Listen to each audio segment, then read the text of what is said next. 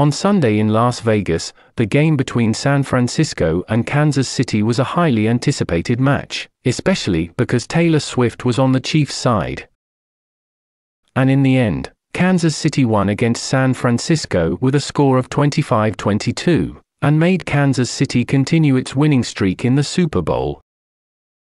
Due to the victory of her boyfriend's team, Taylor Swift celebrated with her female friends, including Blake Lively, Ice Spice, Lana Del Rey, Kelce Teller, and Ashley Avignon accompanying her. Then, after being allowed to enter the field, Taylor Swift headed to her boyfriend, Travis Kelce, to congratulate him and celebrate the victory together. But Kansas City's victory over Francisco this time was a little confusing because Taylor Swift was dragged by San Francisco fans into their defeat. One Twitter user, Aiden Rose, brought up San Francisco's loss to Kansas City. He thinks the 49ers deserved that win. It's very clear the 49ers were cheated.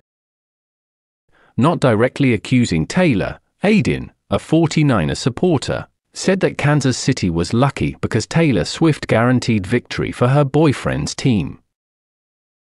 Aiden Ross' statement then sparked debate on social media. Some agreed with his opinion, but many also denied Aiden and thought it was just an excuse for supporters of the losing team.